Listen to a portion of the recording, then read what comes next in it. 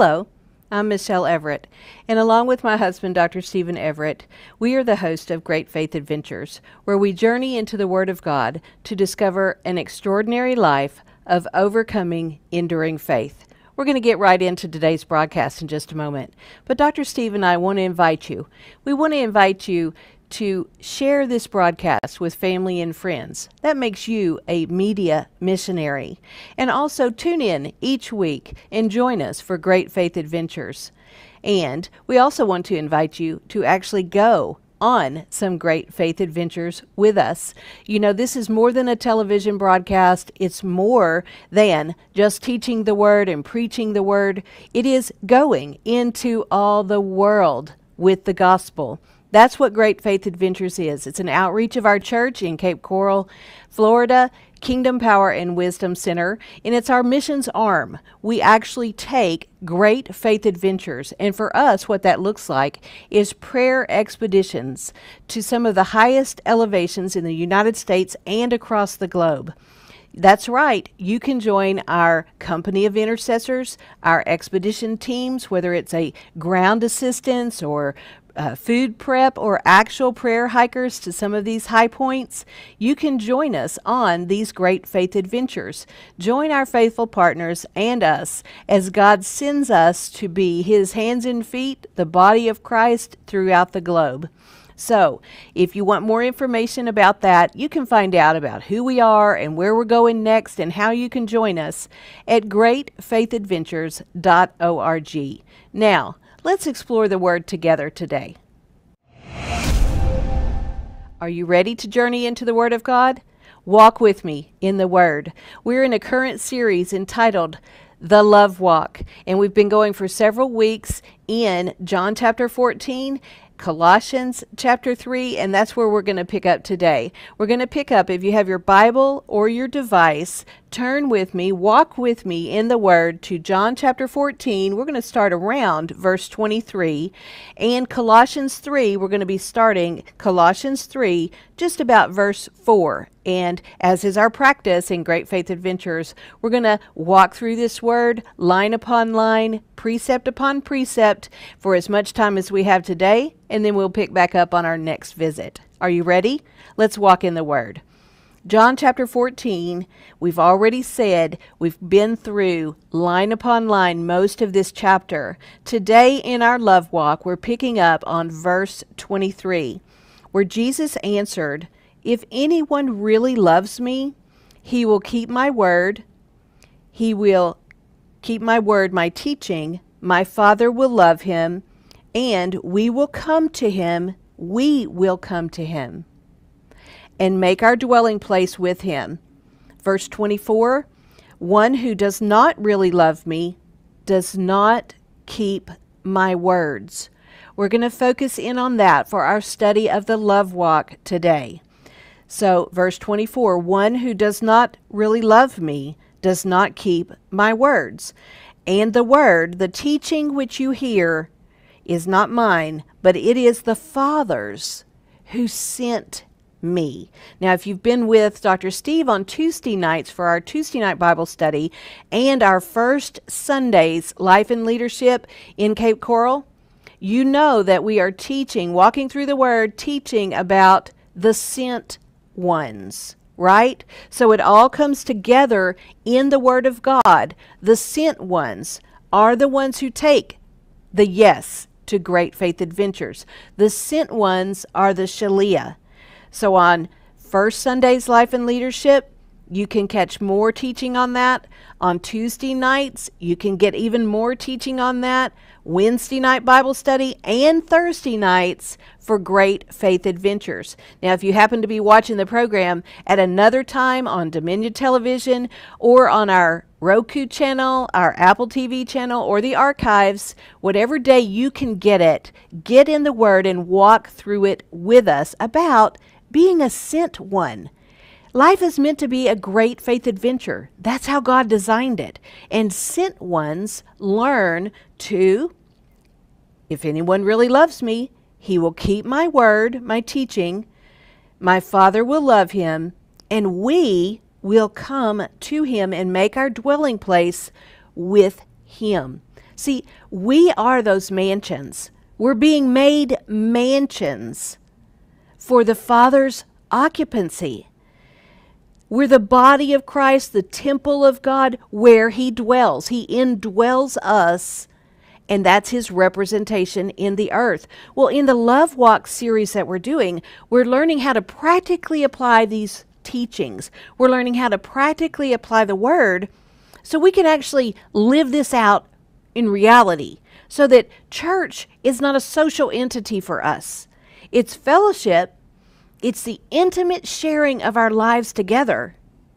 But it's just not a social country club where good people go to gather. It has more than that. We must break the bread.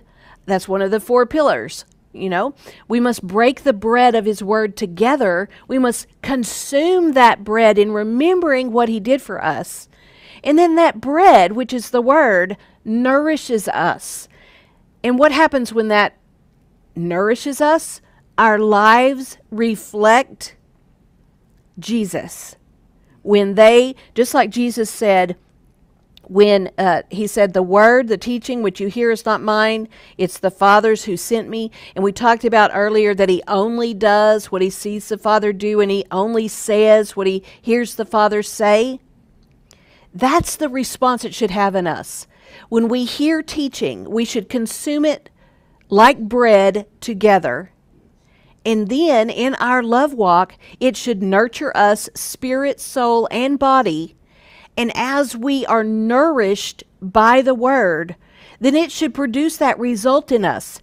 If you see me, you should see Him.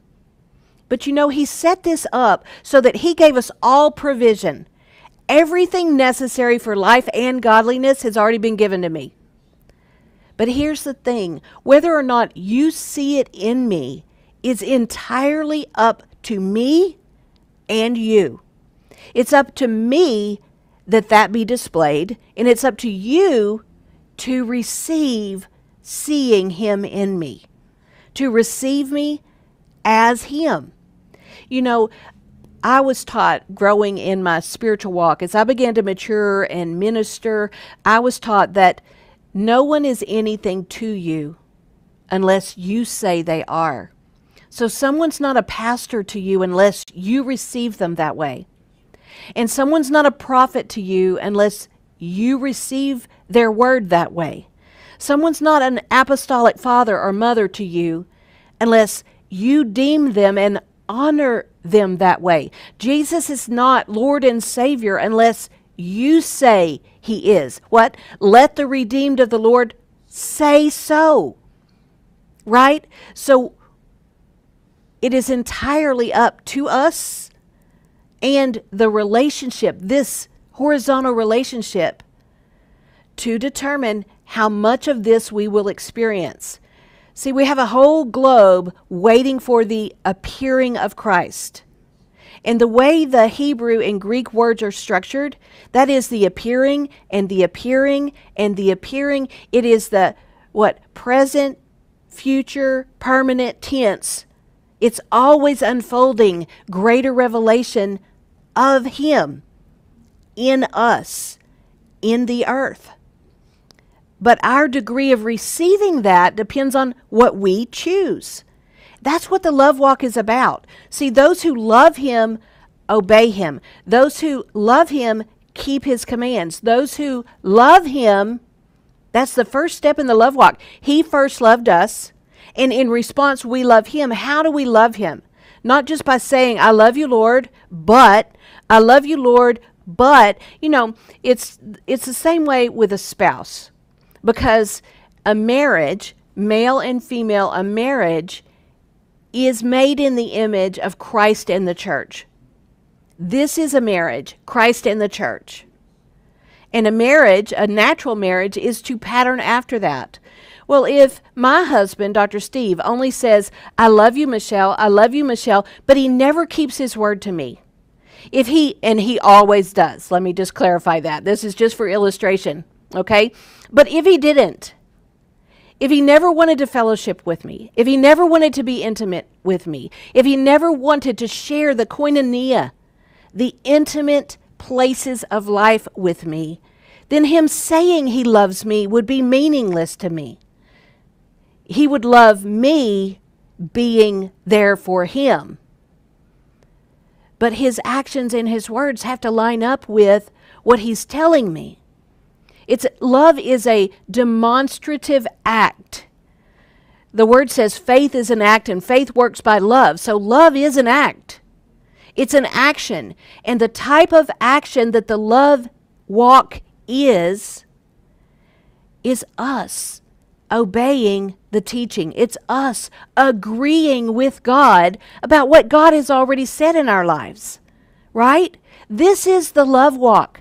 This is how things come from just a mental area and a social experience as church into the reality of signs, wonders, and miracles following the word in our lives. People hunger for a strong prophetic word. They chase after those who are dynamic in the prophetic gifts. But there is nothing more prophetic than the word of God. Christ is the spirit of prophecy. There's nothing more dynamic.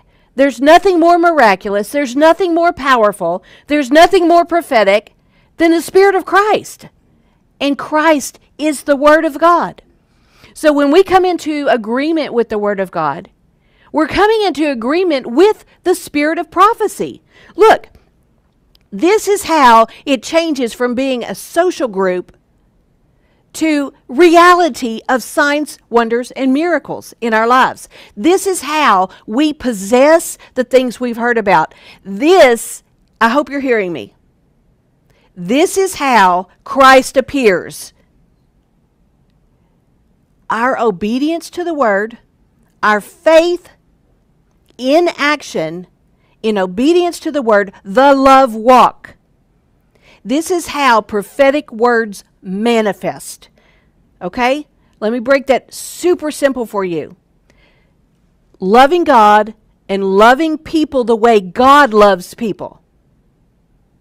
Learning this love walk. Okay? Not the love words, but the love walk, which is an action. Learning that is how prophecy manifests in the earth. This is how we start seeing the things we have prayed for. Is by loving God, loving people, agreeing with the word, obeying the word, and what? Doing the word. Remember how I told you that this is more than a television program? Great Faith Adventures is not a wonderful faith-sounding name that we named a television broadcast. It first became a yes to God calling me to Mount Kilimanjaro. Mount Kilimanjaro is the tallest freestanding mountain peak in the world. And when the Lord said, I want you to climb, to hike Mount Kilimanjaro in Tanzania, Africa, for the glory of God and love those along the way. When he said that to me in my spirit, not an audible outside voice, but in my spirit, of course, the first thing, if you've heard my testimony, the first thing I said was, whoa, I just got in somebody else's river and I need out right now.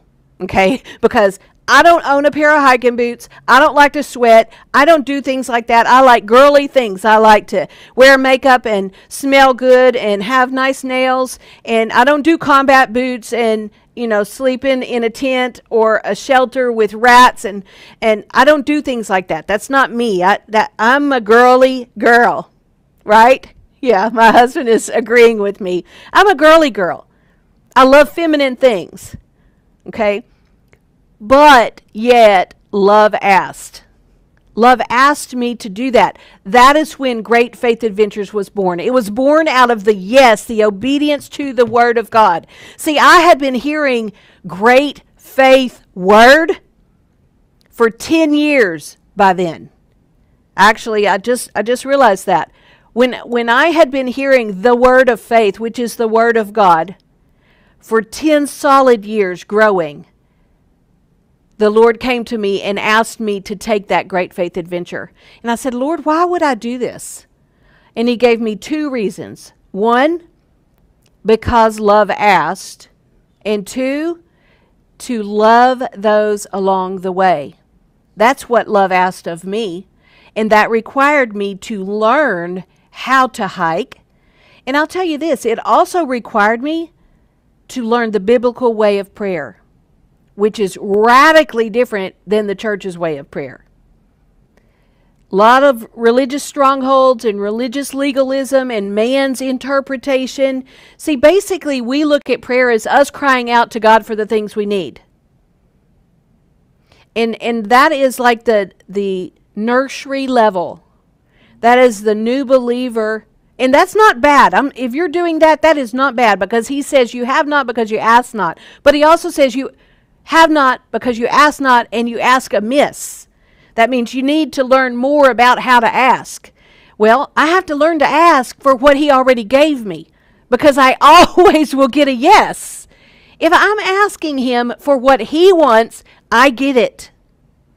If I'm asking for just what I want, I have to examine my motives and say, what is my motivation for that? Now, God wants us to have life for love and for pleasure. He does want us to have a life of pleasure, because he created us to bring himself pleasure. So pleasure is a part of life. It's not selfish, it's not sinful unless we cause it to be, unless it's our purpose instead of Christ being our purpose. But within Christ being my purpose, if I'm saying yes to all that God has for me, all that he's asked for me, all that he's put forth for me, all that he's provided for me, if I'm saying yes to that, he never tells me no. See, that is what my prayer is. To spend time with him, to hear his heart, and then for me to be the mouthpiece in the earth now. Christ, the body of Christ, coming through my mouth, Christ appearing to you in a form you may not recognize. But when each of us, as believers in Jesus Christ, as born again, saved, redeemed, believers in Jesus Christ, obedient to the Word of God, agreeing with God, when we appear, Christ should enter the room because we came. He came in this vessel. But the degree that that happens is not up to him. The degree that happens in my life is completely up to me and my obedience. The greater in agreement with the Word of God that I get, the greater in agreement with the Spirit of God and the love walk that I hold myself accountable to, that's the degree I walk in power. That's the degree I walk in what he wants. That's the degree that, not that he provides, but that I access that provision. Just like Tuesday nights right now, Dr. Steve is teaching on New Testament principles of kingdom stewardship. The degree that I agree with the word that he's teaching, the degree that I agree with the word that comes from God about New Testament principles of kingdom stewardship, the more I agree, the more it operates in my life. The more I agree, the more it operates in my life. The more it operates in my life, the more that those around me see the blessing of God manifest. And what? This is the key. They want him. See, that's how they see the goodness of God in my life. It's not just me handing out tracts and telling them about it. I mean, if God asks you to operate that way, that's your ministry. It's anointed. So I'm not dissing that. What I'm saying is we must also have the measure of ministry that is personal, that is our personal actions. Verse 25. This is Jesus. I have told you these things while I'm still with you. But the Helper, the Paraclete, the one called alongside to help, the Comforter, the Advocate, the Intercessor, the Counselor, the Strengthener, the Standby, the Holy Spirit, whom the Father will send in my name, in my place, to represent me and act on my behalf. You say, well, see, the Holy Spirit is the one that comes alongside. The Holy Spirit is the Comforter.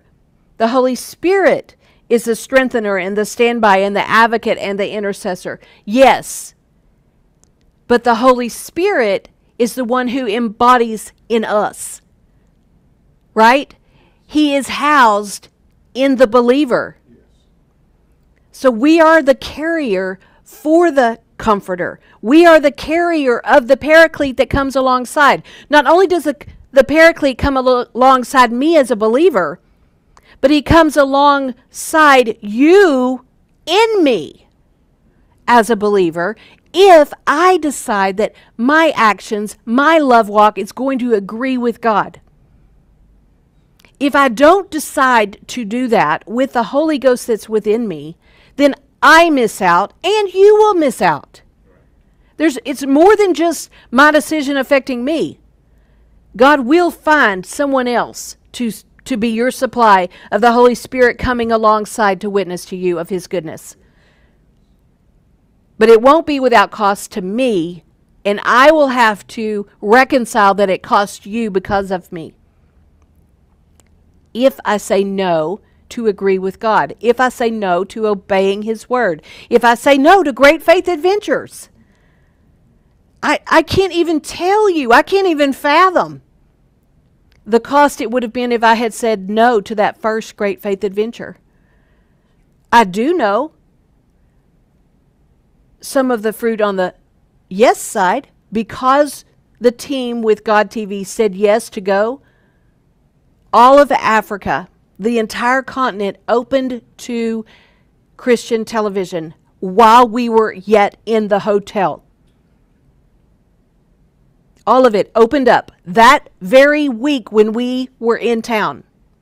When we said yes to God's great faith adventure, to love those along the way, and to take the kingdom of God to the highest mountaintop, all of that continent opened to receive Christian television across the broadcast airwaves. That is significant. What if we had said no and not agreed with God? That may not have happened at that time. Let's look at 25 and 26. Let's just back up. I've told you these things while I'm still with you. But the Helper, the Paraclete, called alongside to help, the Holy Spirit, whom the Father will send in my name, in my place, to represent me and act on my behalf, he will teach you all things. He will help you remember. He will help you remember everything I've told you. He does not make this complicated. The Holy Spirit will help you remember everything you learn. You are held responsible to the light of the word that you have heard. And he holds you responsible because he's there to help you remember that. It's not like he's going to expect you to obey something you forgot and him not help you remember. The Holy Spirit is within us to remind us, to guide us, to comfort us, to come alongside us and equip us for the journey. Now, in verse 27, Jesus said, "Peace I leave with you, my perfect peace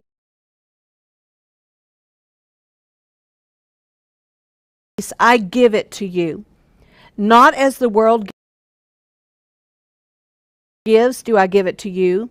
Do not let your heart be troubled, nor let it be afraid. Let my perfect peace calm you in every circumstance and give you courage and strength for every challenge."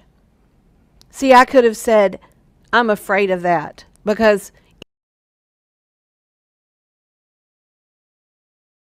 in the natural, I was very afraid of heights.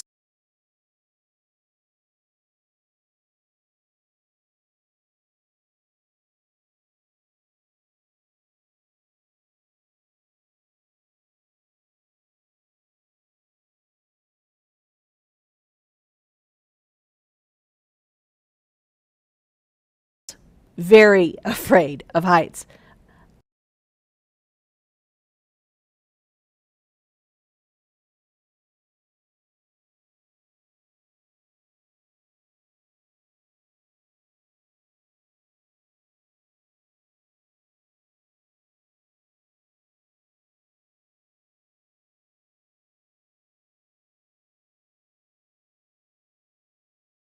You know, as long as my 2 feet are on the ground, I was pretty happy.